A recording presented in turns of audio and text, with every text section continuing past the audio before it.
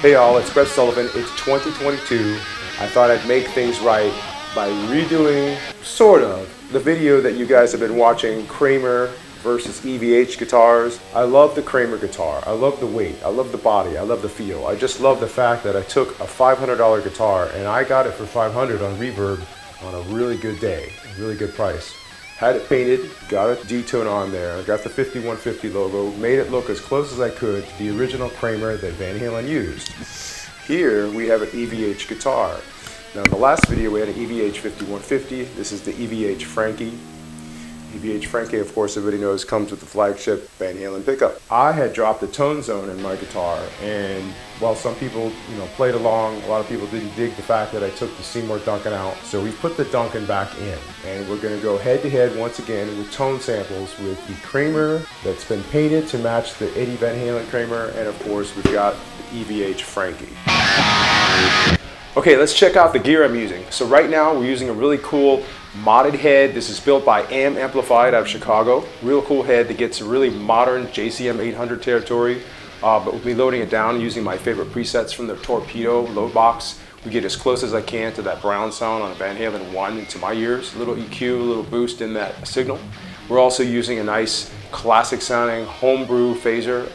This is a Silo Side by Homebrew. And then really subtle delays and pitch in the mix with the brand new flagship pitch pedal from Eventide.